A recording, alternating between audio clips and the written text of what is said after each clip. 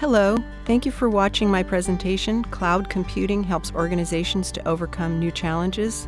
My name is Jenny Tso. I have a master's degree in software engineering and was a software engineer in Silicon Valley for more than 10 years. I'm currently conducting research on how cloud computing impacts organizational design. As we are all aware, the world we live in is changing faster and faster. Technology is the main driver for this phenomenon. To cope with these changes, organizations need high-speed and high-quality information using modern information and communication technology called ICT. Cloud computing is a new information and communication technology which provides shared computer resources to organizations to reduce their cost and minimize their IT maintenance. Besides its high computing power and cheap cost of services, cloud computing is in high demand as it provides companies the advantages of high performance, scalability, accessibility, and availability. Research has shown some cloud vendors are experiencing growth rates of 50% per year. The fact of the matter is, in the international context, there are 10 sectors outside of the organizational domain that are affecting organizations. The technology sector is one of the most active ones and has changed massively in the past decades. In the following slides, we will look at 6 major challenges brought by the changing environment and examine how cloud computing helps organizations to overcome these challenges. The first challenge is globalization. As Thomas Friedman points out in his book, The World is Flat, the world is becoming a level playing field. Globalization brings distances closer and creates more interaction between organizations. It also makes the organization's external environment become more complex and at the same time promotes cooperative relationships. Cloud computing can connect organizations remotely, helping them to access and exchange information faster and easier. For example, through the cloud, organizations can communicate with each other through email and coordinate using calendars, online meetings, etc. Cloud computing can provide these services cheaper, faster, and more reliably than what the organizations can do by themselves. The second challenge is intense competition. Globalization encourages interdependent relationships, but that does not kill competition. Instead of eliminating competition, it actually accelerates it. Cloud computing not only helps organizations to lower their IT cost, but transfers IT management and troubleshooting burdens from organizations to cloud providers. IT departments can then shift their focus to business needs. Companies can apply the savings from this shift to core business development. For example, in the past, in order to catch up to technology advancements, companies needed to invest a big chunk of money and time on IT upgrades from time to time. This unavoidably reduces the funding and time available to other business core developments. With cloud, now companies just need to make a request and cloud providers will implement the changes for them. The providers are fully responsible for the success of the upgrade, and the upgrade could be done in hours rather than months. Challenge number 3 is increased uncertainty. As you already know, a changing environment always increases uncertainty. Uncertainty pushes organizations to modify their internal design to respond to the external changes. Here I want to talk about the 2 types of organizational designs. The first is mechanistic, which seeks efficiency through machine-like standard rules and procedures, a centralized authority and fewer departments. Military, hospitals, and post offices all use this type of design. The second design is organic, which is looser, free-flowing, and adaptive. Organic designs decentralize authority, increase communication and coordination across departments and divisions, and respond to changes much faster compared to a mechanistic one. The design for software companies is typically organic. Cloud computing can help organizations to integrate data from internal departments so information and interrelationships are able to be accessed and shared.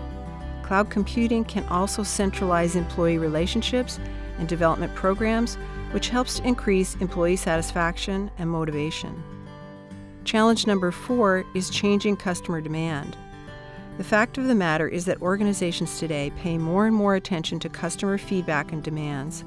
customers not only have more influence on organizational decisions, but also constantly ask for faster, better products and lower prices. Cloud computing delivers enterprise-level programs such as supply chain management applications and knowledge management systems, etc., for a fraction of the price. Challenge number 5 is speed of responsiveness.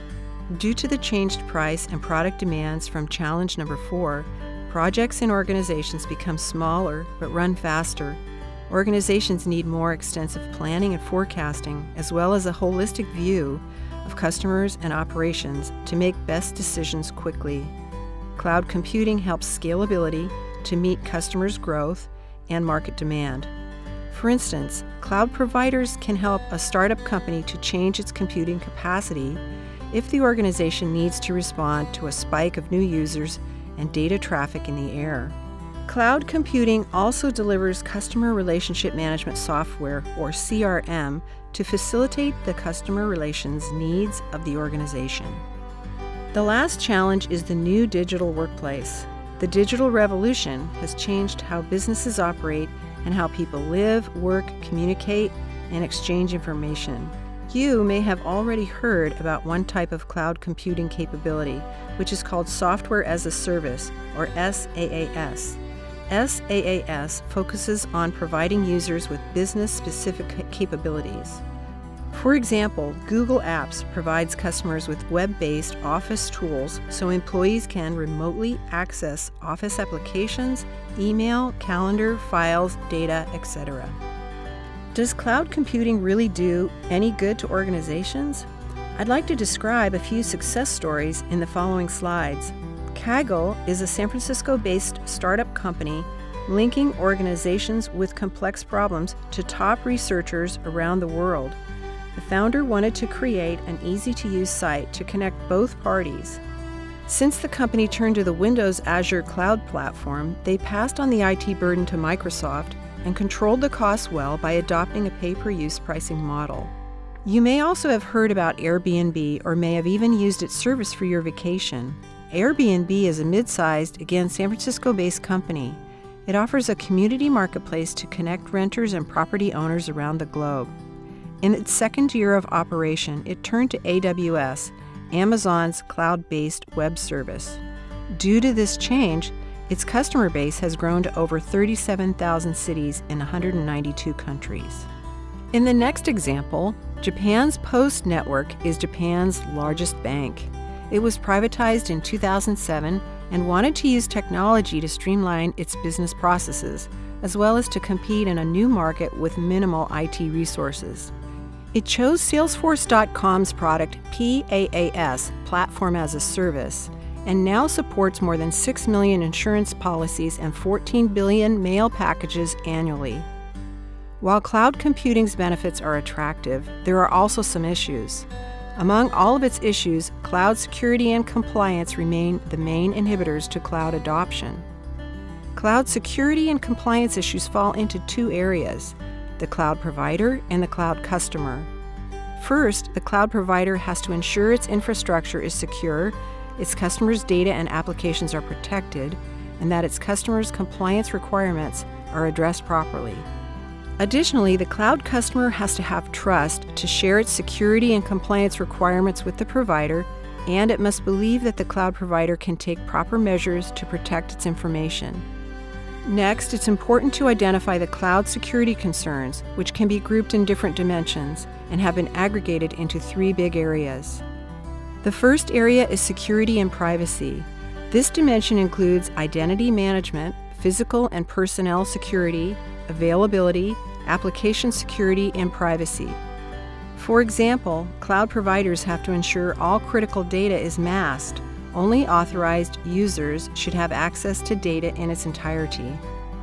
The second area of cloud security concerns is compliance. It includes business continuity and data recovery, logs and audit trails, and other unique compliance requirements based on the individual business sector. HIPAA and FERPA are two examples of U.S. regulatory statutes. The third area of cloud security concerns is legal and contract issues. cloud providers and their customers can negotiate terms around liability, intellectual property, and end of service.